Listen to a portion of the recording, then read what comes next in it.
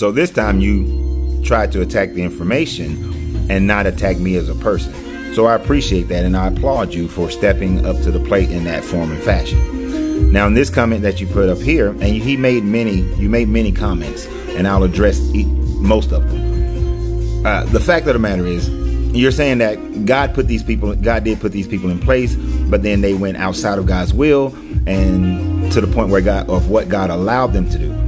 And you're saying that when it comes to your temple, your following man is not an option. That's good. That's right. You shouldn't. And you're also saying that you're like Peter. The secondary comment to that is that Peter was not cool with Rome, that he wasn't going to follow Rome, who was the governing body of Judea at the time, based on if these people are actually in existence. I understand what you're saying. You're absolutely right. But here's the thing. Peter easily could have said that, although Yeshua did say that give unto Caesar what is Caesar and give unto God what is God. So you can extrapolate that into your argument as well, but I can also extrapolate that into my argument, which a lot of the scriptures that you posted actually demonstrate that same vagueness that can go one way or the other. Because you're talking about the evilness of men, that all men lie, and all men also means your pastors and your deacons and your mothers and your deaconesses and all them too. But you talk about how all men lie, all men do evil, that people will supplant themselves and all that sort of thing.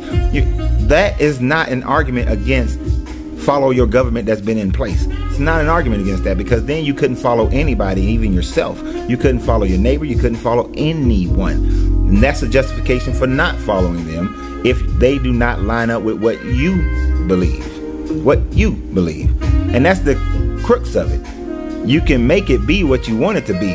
Just like the Nazis made Christianity to be what they wanted to be to do the Holocaust, like Americans did, the colonizers did, in order to do manifest destiny and kill the indigenous people, like they did to go into Africa and have the transatlantic slave trade, like they did for 400 years and have slavery in America, like they did for taking people's land over and over again. You can use it and justify it one way or another. And then the last thing that I want to cover that you said is that you quoted a part of the Bible where you said, because you live a Christian life, that you will be persecuted. Okay, in the time that was written, that would have been true, which shows that your Bible is actually a culturally based book and not a book for all times. Because, sir, there are churches on every street corner, and I do not see Christians being persecuted at all. You'll point to something like China. That's one country. But Christians aren't being persecuted around the world, and you won't be.